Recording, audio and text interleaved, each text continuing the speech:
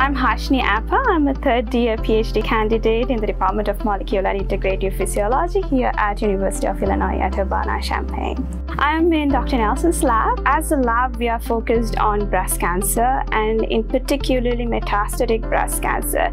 And my project in particularly focused on targeting the immune cells within the tumor and developing a drug to re-educate those immune cells into fight against cancer cells. And thereby our overall goal is to develop a therapy to treat patients and improve their overall life. I have collaborators within MCB, outside MCB in chemistry department, in animal sciences, in kinesiology, and they enrich my project too. And on the other hand, I help. What we are trying to address is the greatest challenges to human health at this time. So it is important that we come together as a team. We are stronger as a team than alone, and then combat those problems. We all know someone who had breast cancer at some point in their life. Either friends, cousins, even immediate family, we know someone. It's that common. At the moment, breast cancer is a leading cause of death to women across the world. And then what we are trying to do is to develop new therapies to treat the disease. And hopefully, one day it will make it to the clinic. And that's kind of the driving force that whatever I'm doing today may impact patients somewhere down the line, and that's what wakes me up every morning to come to work, and that hope to help people. So as an international student, I'm originally from Sri Lanka. It's a small island in the Indian Ocean, very small but very beautiful. So coming from a small country and traveling across the world and coming here and seeing that all the problems in terms of health that we are trying to address diseases, it's a problem not just to the US but to the world. So if our findings get translated into the clinic one day, it's going to have an impact for the millions of people at the time.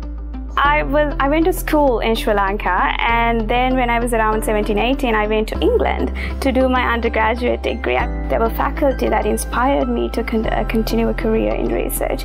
And then I came to the US, and I came to Illinois, to Eastern Illinois University to do masters, and that's where I did hands-on research and where I have kind of unleashed the scientist in me. And then I started applying for PhD programs, and then I came here. Just after I joined in my second semester of MCB, I got accepted NIH Chemical Biology Interface Training Program, and that played a great role in building me, in making me a better student, a better scientist. I think in the University of Illinois itself is culturally diverse, and we have a lot of international students from across the world. It's to a point that we know someone from every single country.